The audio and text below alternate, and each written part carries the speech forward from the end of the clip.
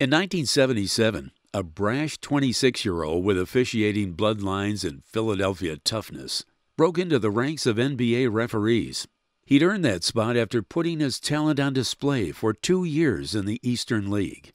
In less than 10 years, a New York minute in officiating terms, he was working the NBA Finals.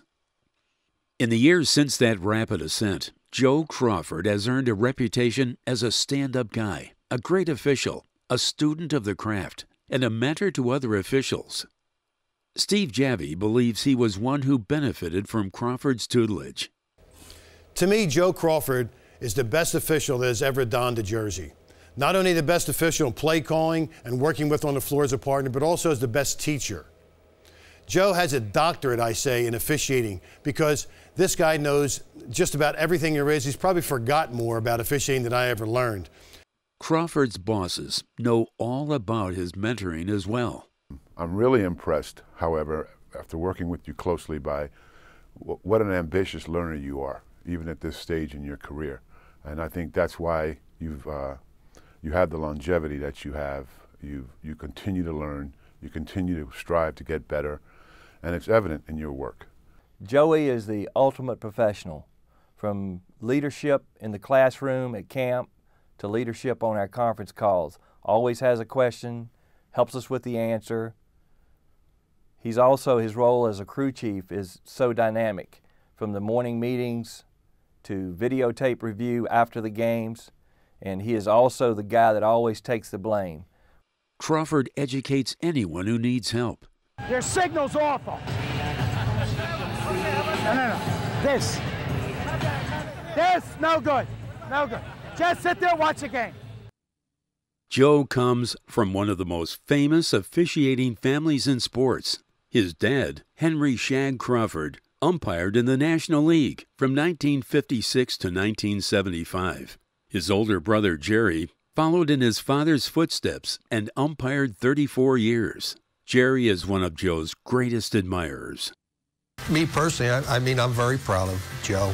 Point is that Joe is at the pinnacle of his career, and he's been doing it for a very long period of time. He's been in the NBA Finals for as far back as I can remember. In addition to his kin, Joe is respected and admired by many inside and outside the basketball world. It's his talent and professionalism that have led to more postseason assignments than any active NBA referee. When you look at the people he has mentored, the Mike Callahans, the Eddie Malloys, the Mark Wunderlichs, the Steve Javis, Joe was their mentors, and these people all made it to the finals. He gave me my only ejection ever, but Mike, he was a man's man when he refereed. I never appreciated him more than when you were on the road in a tough environment. He'd make the tough call. Since 86 was my first game. It was Houston and Boston. How many games I've actually had?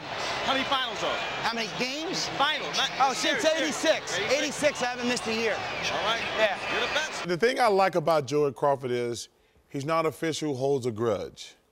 Joe taught me about being objective, to be able to look at myself and judge whether I'm doing well that night or well in what I'm doing in my career. And I learned that from Joe. He was very, very critical of himself and of his work, and that's what made him the best referee that he is today. At games, there's no doubt who's in control when Joey's at the game. And that being said, he has a reputation of being a tough guy on the floor. But what I look at Joey is how nice, how genuine he is off the floor. Whenever you talk to people in hotels or at airports, the guy that always rises to the top as being the nicest guy in the league is Joey Crawford. Well, maybe not everybody is a huge fan. We didn't say that. Dear to hearts. And when it comes to Joe Crawford, it doesn't get any nearer or dearer. Bang! Got to check on Ernie, check on Chuck. Shut it up now. Bang, bang.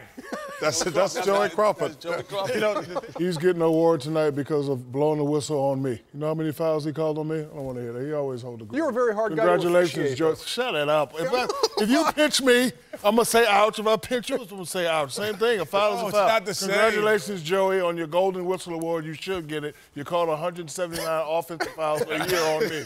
Thank you very much, Mr. Crawford. Joking aside, Joe Crawford's passion for his craft His professionalism and his willingness to share his time and knowledge put him in a special category of officials. We call them Gold Whistle recipients.